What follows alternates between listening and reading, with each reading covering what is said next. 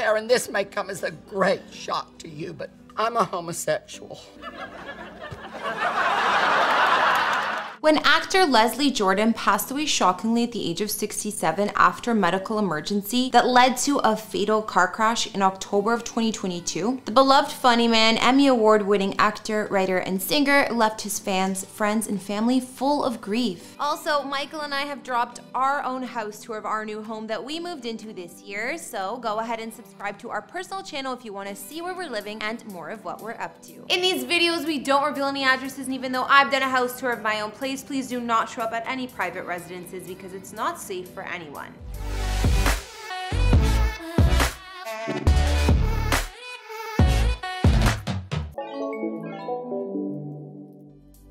Jordan first arrived in LA back in 1982 with $1,500 sewn into his clothing by his loving mom. After a brief career as a horse jockey, Leslie began his long foray into the entertainment industry, one that would take him decades to finally land on his feet by winning an Emmy in 2006 for his role as Beverly Leslie in TV's Will and Grace. Since then, Leslie would go on to receive rave reviews for his original stage plays like Stories I Can't Tell Mama and Fruit Fly, while also being praised for his off-Broadway musical theater debut in 2011 and his HBO special Pink Carpet. Over more recent months, however, Leslie would become heralded for his cheerful Instagram posts that soothed the spirits of millions during the pandemic. Don't worry, we'll dig further into that later in this very episode, but one of the more heartbreaking twists in Leslie's story is that only 12 weeks before dying unexpectedly, he had shelled out $1.75 million for a luxurious West Hollywood condo.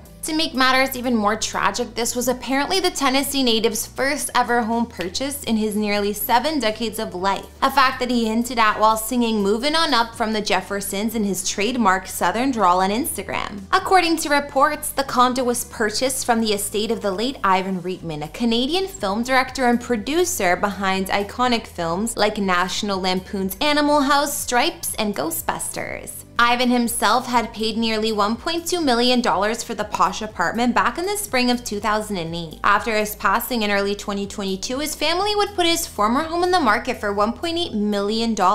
A few months later, the price was reduced by about $100K and Leslie swept in to become its proud new owner. Originally built in the early 60s, the exclusive Empire West residential tower has hosted a number of notable celebrities over the years, including the likes of Nancy Sinatra, Sarah Silverman, Kerry Washington, Lindsay Lohan, Kelly Osbourne, and Nicole Richie, just to name a few. As for Leslie's short-lived unit, it's tucked away on the 11th floor of the tower, boasting 2 bedrooms and a matching number of baths and what's said to be a little more than 1,600 square feet of space. The condo includes a mix of hardwood and carpeted floors, high ceilings, modern finishes, as well as sliding glass doors that provide plenty of natural light. Glass also opens up to a series of north-facing balconies that offer some picturesque views on Sunset Plaza and the nearby Hollywood Hills. Other highlights in the unit include an entry hallway that flows into an open concept interior, spotlighted by a dining area, a spacious living room, and a sleek all-white kitchen that's been outfitted with some major high-end appliances. Then there's the master suite that sports a private balcony of its own, a walk-in closet, and an ensuite with dual vanities, a soaking tub, as well as a glass enclosed shower. A couple steps from there is the secondary suite that Leslie likely utilized as his home office during his very short amount of time there. Of course, the star's new home also would come with plenty of amenities, including a 24/7 doorman, a concierge, 2 subterranean parking spots, an outdoor tennis court, a fully stocked fitness center, and a rooftop pool for entertainment purposes, all for around an extra $1,600 a month. Now that he's no longer with us, Leslie's condo will likely end up back on the market once again, so if you'd like nothing more than to live in the former home of a legendary entertainer, then keep your eyes peeled for its availability. For now, however, let's take a look at other ways in which Leslie Jordan brought joy to people in the comfort of their own homes. And we're gonna start with how he once paid for the renovations of someone else's house only months before his death. 2 individuals who were thunderstruck when the news broke about Leslie's passing were Jonathan and Drew Scott, aka the Property Brothers. Prior to his death in October, these two had shot footage alongside Leslie for their HGTV series titled Celebrity IOU, in which Hollywood stars express thanks to the people who have helped them out in their career by surprising them with home renovations. For his episode of IOU, Leslie worked with Jonathan and Drew on renovating the ranch-style home of his close longtime friends Newell and Rosemary Alexander. These two were the first people to ever welcome Leslie when he arrived in LA from Tennessee back in the 80s, and they wound up jump-starting his career. From that point forward, the couple would continue to serve as a support system and became like family to Leslie over 4 decades of friendship. Jonathan would explain just how special this relationship was to the Hollywood star when he told Access Hollywood. "I think that's why we wanted to showcase this episode as a tribute to Leslie, because he said that it was so important that he do this for Rosemary and Newell." Unfortunately, while still in the process of filming this special episode, the news would break that Leslie had been involved in a fatal accident, shutting down production and sending everyone involved into shock and disbelief. Drew would share his feelings over what happened, telling Access, "I think he learned by people giving to him, and he's become that person to give to others. He was just such a sweet human being. He's really going to be missed." One of the other ways in which Leslie learned to give back took place during the most trying time in recent human history. And before we say goodbye to Leslie once and for all, I'd like to take a look at how he shared parts of his childhood hometown while also keeping so many of us wildly entertained over the course of the pandemic. A few years ago, something that almost none of us would have expected was that Leslie Jordan would become America's biggest Instagram celebrity. And yet, when the quarantine came down and stay-at-home orders were put into effect, that's almost exactly what happened. Despite having spent so much of his adult life in Hollywood, Leslie's ties to his hometown of Chattanooga, Tennessee were incredibly strong. So when the world went down, he traveled back to the comforts of home to isolate himself at an Airbnb and to be closer to his 84-year-old mother as well as his sisters. For the next few months, he would charm his social media audiences with stories of his past, while discussing some of his favorite parts of his home city, including the many beautiful bridges that go across the Tennessee River, like the Old Market Street Bridge and the Walnut Street Bridge. He'd reminisce about walking along North Chattanooga while stopping in at the many wonderful boutiques and eating seafood on the river at an establishment known as the Boathouse. All the while, Leslie's distinctive sassy Southern accent and signature phrases would become a staple of many people's daily quarantine entertainment. It's kind of amazing when you think about it, what a man well into his 60s would become so well versed with TikTok long before the app truly exploded in popularity. In fact, at the time of his death, Leslie had an incredible presence on social media, consisting of 2.3 million followers on TikTok and 5.8 on Instagram. Something that's only all the more impressive when you take into consideration the fact that pre-pandemic his following was hovering around 80,000 on the gram alone.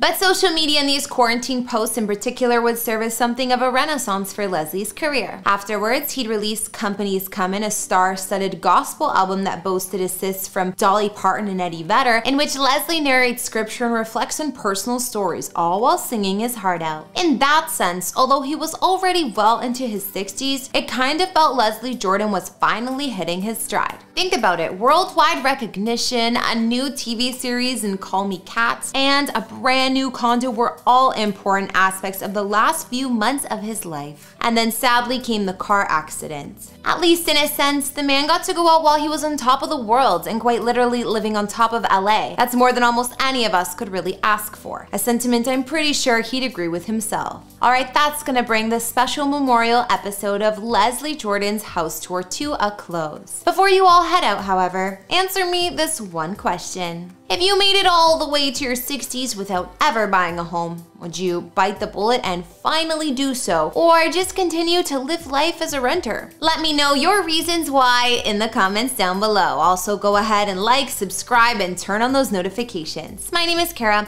Follow me on Instagram to chat further, and I'll see you all in another one. Bye!